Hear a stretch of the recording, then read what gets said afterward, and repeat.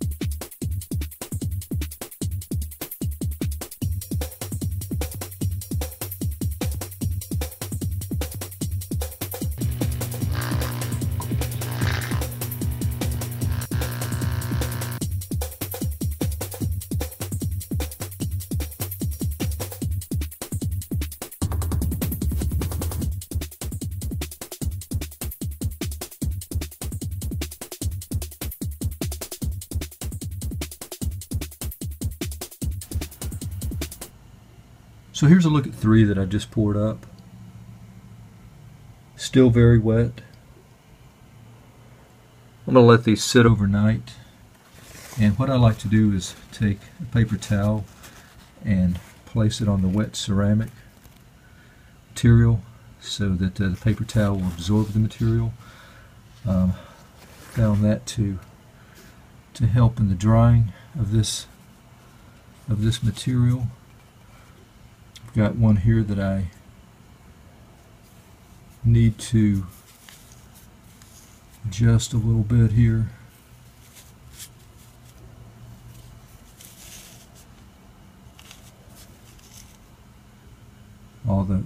This is not quite level, this one here, so I'm going to try to level it out a little bit so that all the material doesn't move to one side.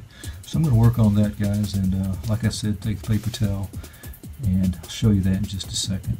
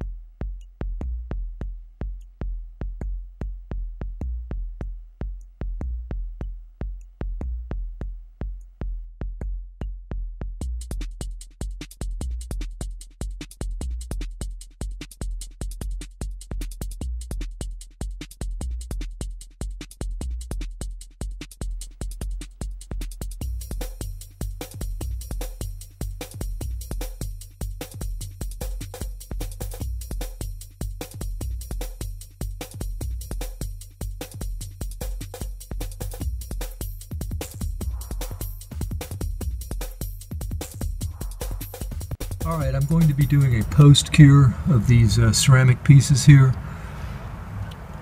And to do that, you will need a kiln or a burnout furnace.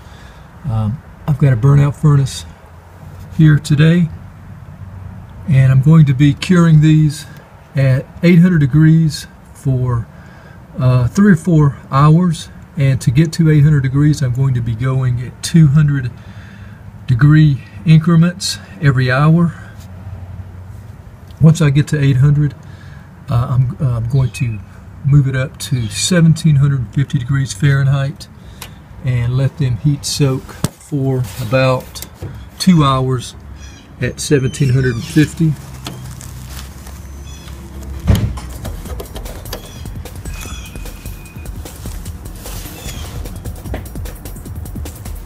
And once we get to about 800 degrees, guys, I will let you see what that looks like inside the oven, and then we'll bump it up to 1750.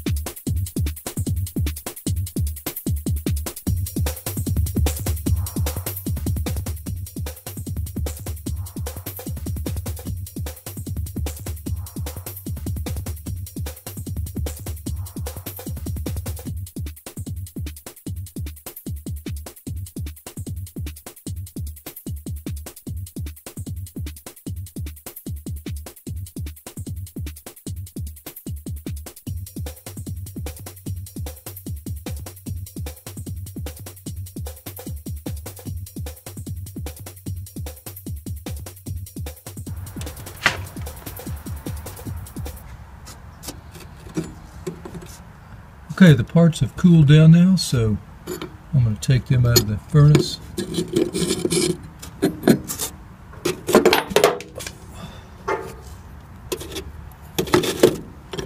And we will take a look at them. And here's a closer look at these ceramic pieces after they've been cured. Here's one of the heavier pieces.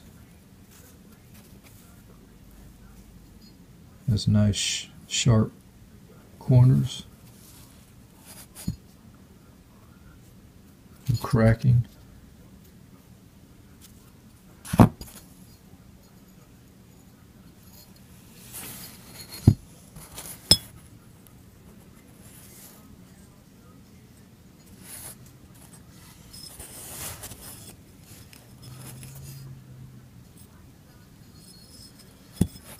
You can see where I placed the paper towel and it dried. I can take some sandpaper and smooth that off. Here's a look at some of the smaller pieces.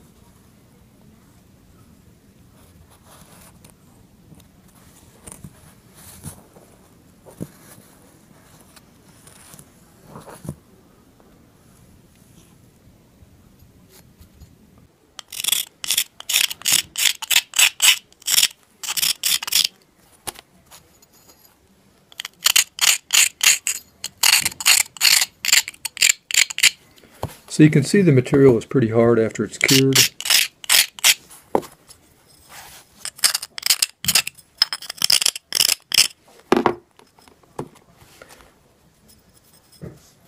The next thing I'll be doing is a quick fire test. And I'm going to take this tray here, put the small parts on the tray.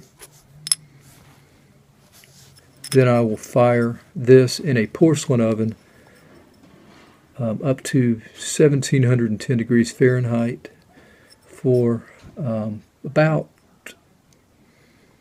the whole heating process will take about 8 to 9 minutes. So let's try that test now.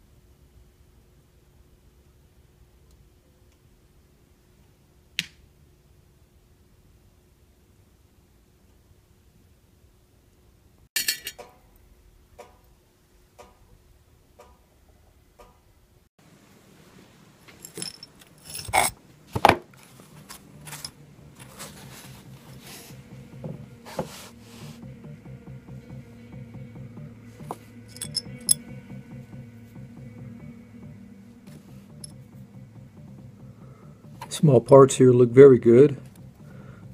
I don't see any slumping. Still very sharp. There's no tearing in them. Same with the tray here. So worked out very well. Still the same color, the white here as it was before.